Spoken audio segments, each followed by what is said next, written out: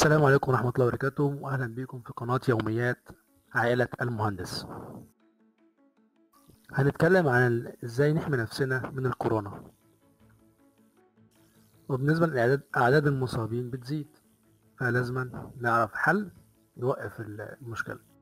طبعا عايزين تحموا أطفالكم وأولادكم من الكورونا وتعيشوا حياة سعيدة. خليكم معايا.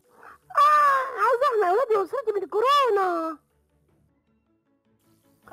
ما تخافيش، أقولك إزاي تحمي أسرتك من الكورونا بكل سهولة. الطرق الصحيحة والسهلة للحماية من الكورونا، شوفوا معايا.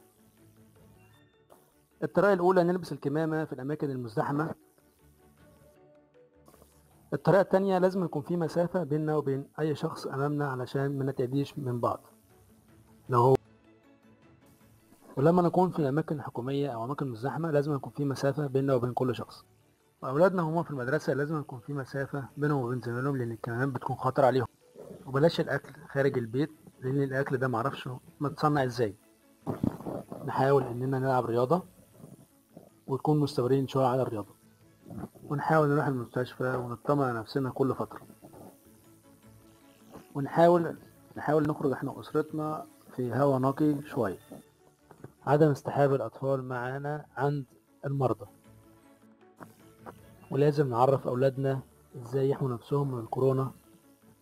وعشان نكون أسرة سعيدة وخالية من الأمراض نتبع التعليمات، ونحاول ناكل فواكه وناكل أكل طازة أفضل لي. ونحاول نجيب المنظفات بتاعتنا تكون جيدة، منجيبش منظفات. ونحاول نهتم بالنظافة الشخصية جيدا،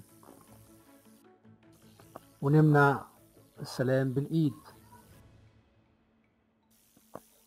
وشكرا لكم على مشاهدة الفيديو للنهاية. ما تنساش الاشتراك وتفعل الجرس وعلامة اللايك، وشكرا لكم. سلامة، توحشوني، انتظروني في الفيديو الجديد.